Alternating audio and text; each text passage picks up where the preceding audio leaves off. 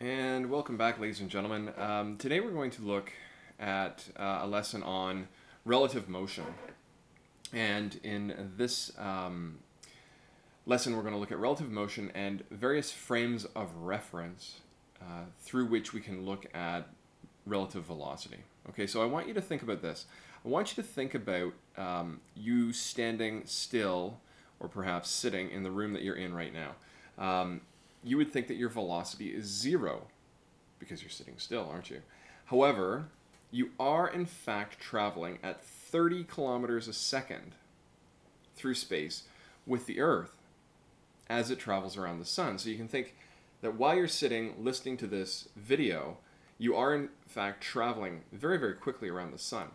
So as we can see, all motion is relative. So all motion is relative to the frame of reference, or what you place that motion in comparison to. And so therefore, in the frame of reference of your bedroom or the classroom or wherever you're listening to this video, your velocity is zero. But with respect to the frame of reference of the sun, you are moving at 30 kilometers a second. Okay, so that gives you an idea of all relative velocity. Everything is relative. So let's think about this. Here's another example. Let's imagine that you're sitting on a bus, and you're sitting here at the back of the bus, and your friend is sitting further towards the front of the bus, and you have a tennis ball, and you throw, much to the bus monitor's pain and suffering, you throw a tennis ball in the bus, okay? And you can say that the velocity of the ball relative to the bus is equal to 7 meters per second forward. And I don't think that's terribly difficult to think about. But what if the bus is actually in motion? So what if the velocity of the bus is 22 meters per second forward? Well, now, what is the velocity of this ball as it travels through the air relative to someone standing at the side, perhaps a teacher, ready to yell at you for throwing a ball on a bus? Okay, so the question is, what is the velocity of the ball relative to the Earth? Now, to do this, we need to have a little bit of new notation here. So some of this new notation is right here. So the velocity, and I used a lowercase b to represent the ball and a larger b to represent the bus. So this velocity statement here is read, the velocity of the ball relative to the bus is equal to 7 meters per second forward. And if we come down here, we also have the velocity of the ball relative to the Earth is equal to 22 meters per second forward. And now we have to look at how exactly are we going to solve these. Now, I think everybody can sit and think for a moment and intuitively say, I know what the speed of the ball is. Stop for a second and just ask yourself, what is the speed of the ball relative to the Earth? Did you come up with 29 meters per second? Okay, let's see why it's 29 meters a second. So to solve relative velocity problems, we use what's called the chain rule. And the chain rule is really, really important, and it's important that we learn how to set up a chain rule. And all it is a relative velocity vector addition problem, okay? So the chain rule is a handy little trick that allows vectors to be added together to solve a relative velocity problem. And so here is an example of our chain rule for this question. So we have our unknown, or what we're trying to find, which is the velocity of the ball relative to the Earth. And what we do here is we say, well, that is equal to the velocity of the ball relative to the bus plus the velocity of the bus relative to the Earth. Now, what is really important to notice here is that these outside subscripts are related to our unknown, while these inside subscripts are the same. Okay? And we can stack these up many, many vectors in length, and we can therefore have several steps through our chain rules, our relative velocity questions, and have them answered with vector addition in this nature. But what you have to remember is that your outside The two outside subscripts must equal what you're looking for, and the inside subscripts must, you could say, cancel each other out. Okay, so here's what we get. We use our chain rule here, and we go through and we say, okay, 7 meters per second forward plus 22 meters per second forward equals 29 meters per second forward. So everybody pat yourselves on the back if you knew that intuitively. That's fantastic. But that was a really easy question. Okay, so let's take a look now at something that's a little bit more complicated. See, these kinds of questions can be in 2 dimensions or even 3 dimensions, and provided that we add our vectors, our velocity vectors properly, we'll be in good shape. So let's take a look at another example. Okay, so here's another example. Example number 2. A boater wishes to cross a river. Rivers always run straight across your page, or if they're not straight across your page, they're straight up and down. Okay. The boat can travel at 10 kilometers an hour relative to the water. This is often called water speed, okay, or speed relative to the water. The current has a uniform velocity of 5 kilometers per hour east. So I know that you know something about rivers, and so I know that we can now sketch this situation where we have the velocity of the current is 5 kilometers per hour east, and we have a boat on the south side and we want it to cross to the north side. In fact, it doesn't really matter whether it was crossing to the north or to the south. The question didn't clearly state it, but because I wrote the question, let's say it starts on the south side and goes to the north side. And the question says, what is the velocity of the boat relative to someone on the shore?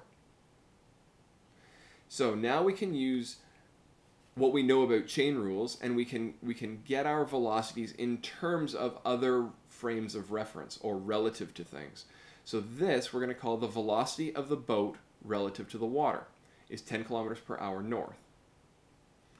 Velocity of the water relative to the earth is equal to 5 kilometers per hour east. All right, so now we can set up our chain rule. And we can say the velocity of the boat relative to the earth, or someone on the shore, which is the same way of saying that, is equal to the velocity of the boat relative to the water plus the velocity of the water relative to the earth. And you can see here that we have these 2 subscripts, and we have our outside subscripts are the same as those, okay? And then if we go and take a look at our subscripts on the inside, you note that they're both W, and you can think of them as canceling each other out. And so now we can add these together, and because they're vectors, we have 10 kilometers per hour north plus 5 kilometers per hour east. It doesn't equal 15 kilometers per hour because they're vectors, right? So we know now that we have to draw another triangle. Now, fortunately for us in this question, it's a right angle triangle. So we have here the velocity of the boat relative to the water. This is our first vector right there. That's 10 kilometers per hour. And then we have our next vector, which we add because we know how to add vectors. Velocity of the water relative to the earth. And that gives us a resulting vector right here, which is velocity of the boat relative to the earth. Okay, now we can put that through Pythagorean theorem, and we get 10 squared plus 5 squared is equal to the square root of 25 squared is equal to 11.2 kilometers per hour. We also need a direction because, as we know, this is only magnitude. We could put these magnitude signs here, and then we could say we need the direction, so we need this theta. Tan theta is equal to opposite over adjacent, opposite being 5 kilometers per hour, adjacent being 10, and we get an angle of 26.6 degrees. So our final answer of the velocity of the boat relative to the earth is 11.2 kilometers per hour north, 26.6 degrees east. Okay, that was also a very easy question. Let's look at one that's a little bit more complicated so we can see how important it is that we add vectors properly. Here's our third and final example. A plane can travel at 210 kilometers per hour relative to the air. The pilot points the plane in a direction north 20 degrees east and begins flying. The wind velocity is 50 kilometers per hour west, 35 degrees south. The question is, what is the velocity of the plane or the pilot relative to the ground? So, here's our chain rule. The first thing you do is set up a chain rule. The velocity of the plane relative to the ground will be equal to the velocity of the plane relative to the wind plus the velocity of the wind relative to the ground. And that's pretty straightforward, and we take a look at our subscripts, and sure enough, the two outside ones coincide with what we're trying to find. And again, the inside ones, they're both W here, you could think of, cancel each other out. Okay? So, I think we're in good shape here. Let's draw a picture of this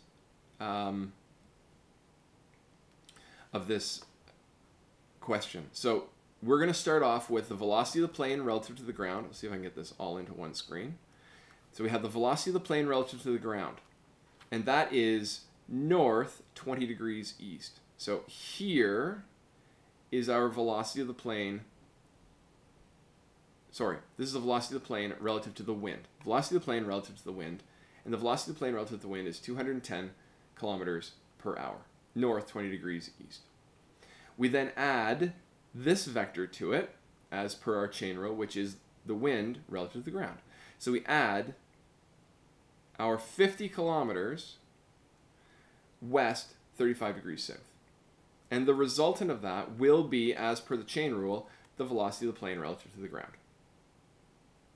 Let's, for our own sanity, say north is positive and east is positive. So please make sure that you write that in, because we're going to have to solve this with components. Okay? So let's take a look at solving this with components. You don't have to solve this with components. This could be done with cosine law and sine law, but let's do it with components just so we get some practice. Solving with the x component. Velocity of the plane relative to the ground, x, is equal to the velocity of the plane relative to the wind, x, plus the velocity of the wind relative to the ground, x. And if you take a look at that diagram, you'll see that the velocity of the plane relative to the wind, x, is sine 20 times 210. And then the velocity of the wind relative to the ground, x. Let's go back here, just see if we can get this. So this is our first vector there. So our first component is sine 20 times 210. I'm going to get rid of that, because I want to show you the next vector, which is this one at the very top here. But because it's going west, it's a negative value. So please make sure that you note that the cos 35 times 50 for the velocity of the wind relative to the ground, x, is a negative value. Okay? And solving that equation, we can get the fact that the velocity of the plane relative to the ground, x, is 30.84 kilometers per hour east. Let's do the same thing here for the y component. Unfortunately, I have to span this over a little bit.